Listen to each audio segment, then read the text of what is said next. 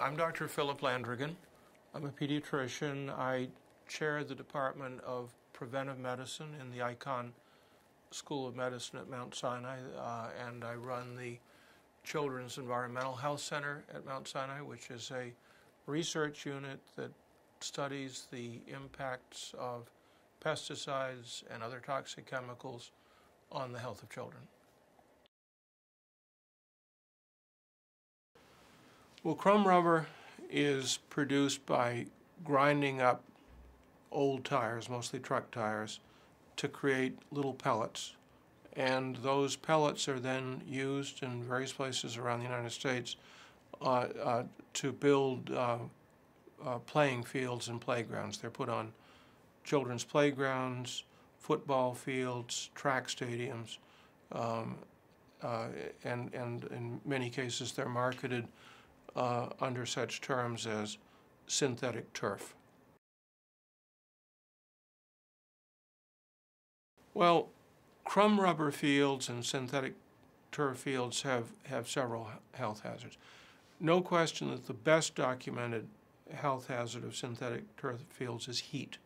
The black crumb rubber on a hot summer day can absorb an enormous amount of solar radiation and then radiate it back out.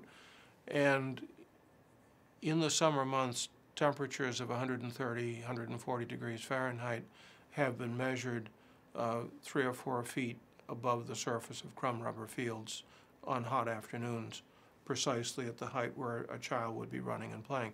And it is simply very unhealthy for little kids to be running around, or even big kids or adults to be running around and trying to play vigorous sports in temperatures of 130, 140 degrees. So that's the first hazard.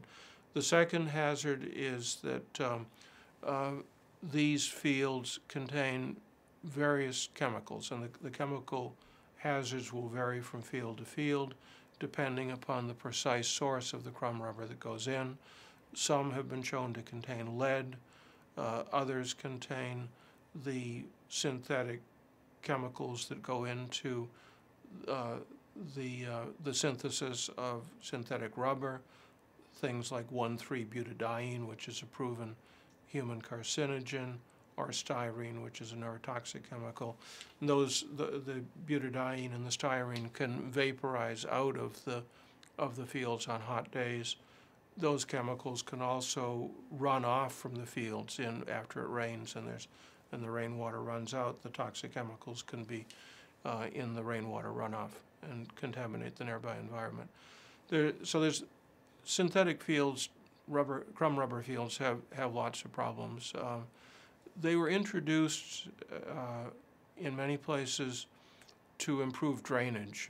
What happens is fields get, when it rains, water puddles on the fields, and then the kids run around and they erode the grass.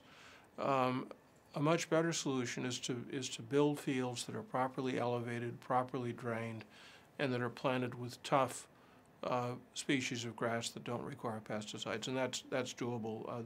The crumb rubber fields are something that's completely unnecessary, very expensive, and can be avoided. And there's one more aspect of the crumb rubber fields that is not talked about very much, and that's the cost of getting rid of them 10 or 20 years from now when they reach the end of their natural lifespan. Cities and towns are going to have to pay for the removal of that crumb rubber. They're going to have to treat it as hazardous waste when they remove it. There are going to be very significant costs associated with that, which will be stuck to the local taxpayers.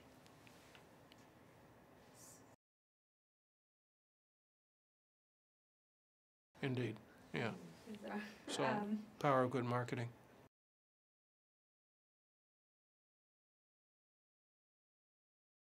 Well, I think a lot of the marketing around crumb rubber fields has been very misleading, and the companies that are marketing the fields don't talk about the heat hazards, they don't talk about the chemical hazards, they don't talk about the costs that are going to be associated with dismantling the fields when they reach the end of their natural lifespan.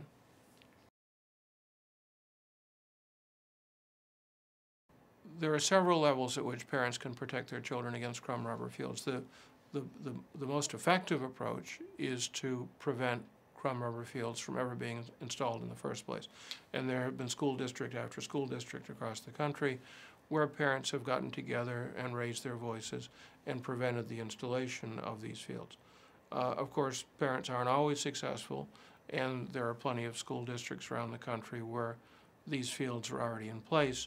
The question is, what's a parent to do there? We all recognize that it's very good for kids to play sports, to run around. It's good for their physical development. It's good for their social development to play team sports.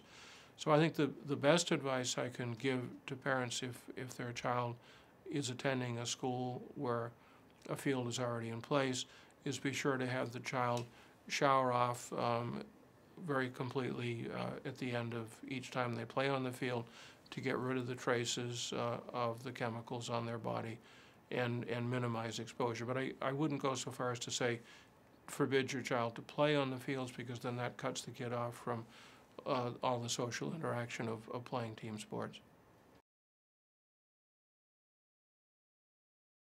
Well, the best alternative to crumb rubber is grass. And we've talked with, there are architects around the country who design grass fields that are slightly elevated, that are properly drained, that are very resistant to drought, that require little or no pesticides. That's one option. And the other option is that there are some newer synthetic materials that are coming along that appear to be less toxic, less hazardous than the crumb rubber.